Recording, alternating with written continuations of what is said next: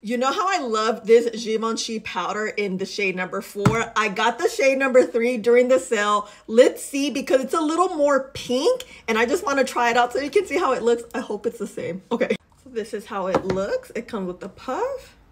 Oh, this shade is nice. It's pretty pink and a little beige. I want to give you a reference. Here's Givenchy, here is Huda, and then here's the Laura Mercier powder that I just reviewed. You see how that one's peachy?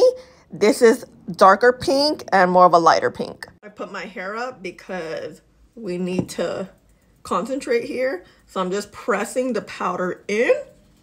Oh my God, look at this blur. Damn, you see that? Wow. Okay, I'm officially transitioning to shade number 3. I love it. This skin looks beautiful. This powder is so bomb. I can't get over it.